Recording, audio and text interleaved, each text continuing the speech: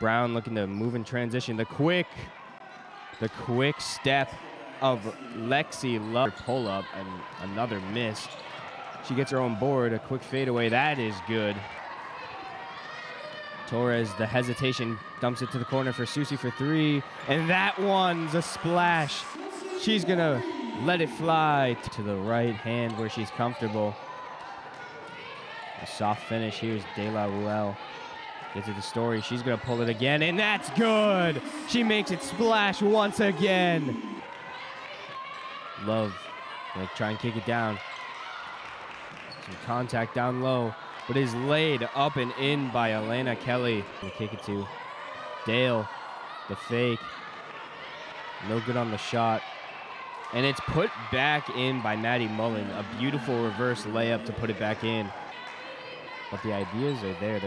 They know that their teammates are open. A quick spin and one. Count that. Breedlove, a beautiful move. Try and go and work on Torres. She kicks it to the corner. A quick corner three is good.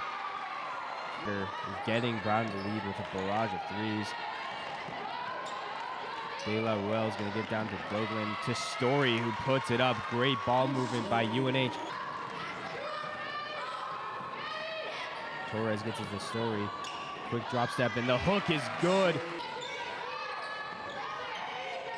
De La Ruel is going to get it to Torres. Thought about the shot. Euro step is good. A beautiful Euro step that is. Gaziano slithers by and lays it in. A quick shot at the top of the key, and that is nothing but net.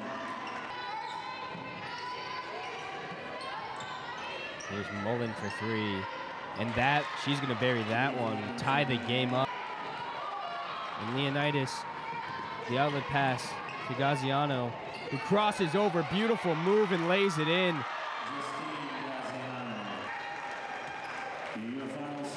And that's going to do it for the game. UNH Wildcats falling to the Brown University Bears 68-76.